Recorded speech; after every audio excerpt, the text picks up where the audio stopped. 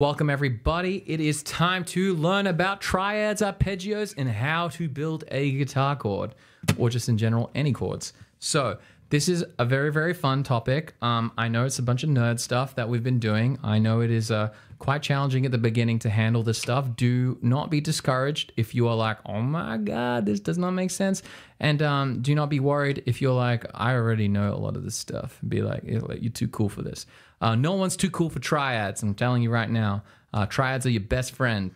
So there's lots of best friends when it comes to music theory, but the major scale triads, they're all buddies. So they're all our best friends. So what we're going to tackle today is how to look at triads, how to build arpeggios, and then ultimately how to build a guitar chord.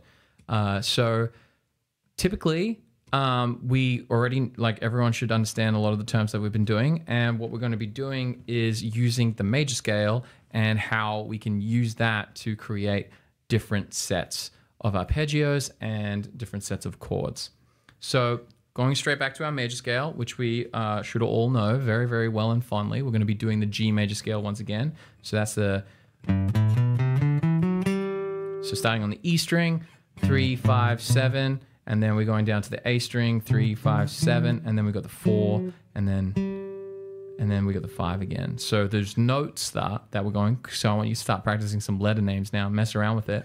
So we got the G, A, B, C, D, E, F sharp, G. Now, if you're wondering why I'm very hesitant when it comes to letter names, I only use letter names, like low-key secret, as just kind of like a rough guide of where I am on the fretboard. But if I am ever looking at the fretboard, I'm thinking as numbers when it comes to scales. So I'm saying like this is the root note, or 1, first note, second note, third, fourth, fifth, 5, 6, 7. Oh, sorry. 1, 2, 3, 4, 5, 6, 7, 1. That's how I look at it. So I look at the relationships between numbers and where they are sitting. That helps me out a lot better, so I can play through every single key without a hassle. But that's more of an intermediate advanced thing that we'll go down later on in how you guys can approach your scales and improvising. So when it comes to triads, we got our major scale. And now what we're going to do is we're going to play an interval of a third, depending on the major scale, like where you are on the major scale. The interval will change between either a major third or a minor third. So a minor third is 3 frets, so 1, 2, 3. And then a major third is going to be 4 frets, 1, 2, 3, 4. So right now, I start on this first note. It's a G. I play the first third up is going to go straight to this note here.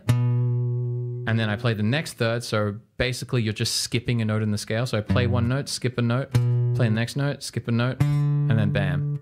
You're just walking through the scale like that. And that starts creating an arpeggio. The last note, we're not going to do what we would call a 7th chord, but we would just jump right to the octave at that point. So one note, skip a note, one note, skip a note, bam. And then that creates a triad. Now that triad I just played is going to be a 1, 3rd, 5th, root 3rd, 5th. So, or a 1, 3, 5. And that is what we call a major interval or a major arpeggio, major triad. Now, if I was going to not be playing in the G major scale, but just so you know the difference in sound, this is not part of the G major scale right now. Say I were to play a root flat 3, which is that minor third, 5. So I'm flattening the third. That creates a minor triad, and you're about to hear a bunch of them soon.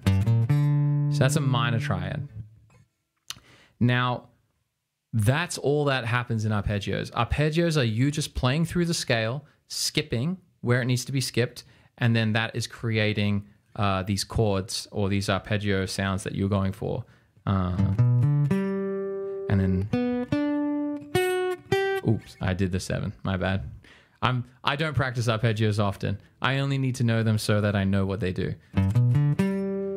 So if you're practicing arpeggios, don't be stressed. We we don't need to be the gods of arpeggios. We just need to know how they can serve our music, and just understanding the theory behind them is going to be amazing. So root, third, fifth, and then root again. Third, fifth, root. Boom. So that's me playing through G major arpeggio. Now, you know how I was talking about the minor arpeggio? So the thing that's going to happen here, which is going to be in the next video that we talk about, because it's going to be a lot more information on diatonic chords, but depending on where you start on the major scale, if you follow the system of play a note, skip a note, play a note, skip a note, and that's what we call like moving in intervals of thirds, or what we call stacking triads, you will be able to build different characteristic chords. So if I do it here, I will build a G major chord. Now, if I start on the second note and I keep following the G major scale, remember, this is following the G major scale. Now I'm not moving to A major. I keep following the G major scale. So I play this note, skip one, play this note, skip one. I create an A minor triad. Now I play this one, start on the third, skip one, and then skip one. I create a B minor triad. So you can hear how these triads are starting to map out a lot of what we hear.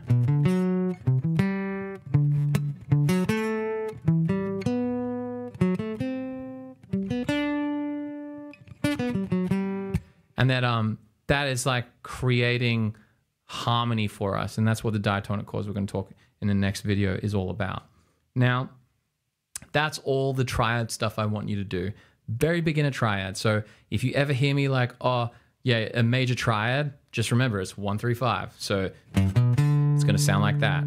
And then if you hear a minor triad, it's going to be 1 flat 3, 5. So, or look like that. They will all look different. The thing with the guitar is where you are on the fretboard, what tone you're after on the fretboard, these shapes will change all the time. I could play a major triad like this, or I could play it like this. You see how there's two whole different shapes there? Or if that major triad could be like. So these shapes will change, but the theory behind it will never change. It'll always be root, third, fifth. Now, the part where this is going to get a little bit dicey is when we go to build chords. Now, chords are simply taking the root, third, and the fifth. These are what we call like triad-based chords. They're going to be the root, third, and fifth. And what we're going to do is on the guitar, it's quite challenging to be like, okay, you don't want to be playing every chord like that. It's quite annoying. But what we do on the guitar is what we can do is stack them vertically and allow us to get like a full range of sound. So this is not something that you're going to have to nail right away. You just need to understand it's happening, because otherwise it will be quite confusing for you at the beginning. It's quite tricky at the beginning to be like, all right, I can do this all. It's like, no, you can't. It takes a while to really understand this, but it's going to break down the theory behind these chords that you do happen to learn. So if I play a G note, my next G notes, say I'm playing an open G chord, right? I got this G note here, and I got another G note here, and I got another G note here. So you can hear how there's different octaves. Now, the next note is the third. So it's going to be over here, which will be the B. Now my other B note is here. And then the last note that I got to get is a D note, which is the open fourth string. So I got G, G, G, B, B, and then a D. And that's using all 6 strings. And then if I strum them all, I have a chord.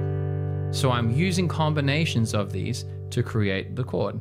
Now, you can do this any way you want. So right now, where's my G notes? G, G, G. Where's my B notes? B. And where's my D? G chord. I do the same thing over here. Where's my G notes? I got a G, and I got a G. And now where is my B? B, B. And where's my D? Now I've got another G chord. So I'm basically just taking the triad that I have, which is the 1, 3, 5, the G, B, D, and then I am just building chords that way. Now you can do this for every single chord that you play. And I would encourage you, which is going to be the intermediate stuff that we go into, we will start really isolating and building your knowledge to be super fast at figuring out where the root is, where the third is, and where the fifth is. It's going to make you an absolute savage when you're playing through the fretboard. This is part of the fretboard knowledge. This is part of getting your level as an intermediate guitarist a lot better. But that's essentially all that's happening here. Triads and arpeggios are the building blocks of getting you to chords. And then chords is going to help you get to the level where you really understand how to improvise over it. You understand how to songwrite. You'll understand how to do a bunch of really, really cool things. And you'll understand what's actually happening when you play a G chord. I don't think many of you have actually had the chance to be like, what actually is happening in the G chord? Now you know why. You're playing a G major scale, and then you're playing 3 notes out of it. And now you just pick out those 3 notes, and then you stack them on top of each other. You get a G chord. And that is pretty much as much as I played it quite quickly just then, that's the steps of how to build chords and arpeggios. And that's why it's simple, completely simple. Like there's no doubt about it. This is very easy and very simple, but to get this grasp on it, and obviously there's quite a lot of chords to get the hang of, it's quite hard to put it into practice.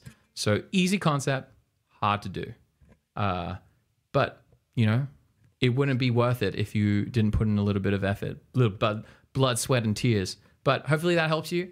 And yeah, I can't wait to see you guys working on some diatonic chords. And this is like the next video is pretty much my favorite video.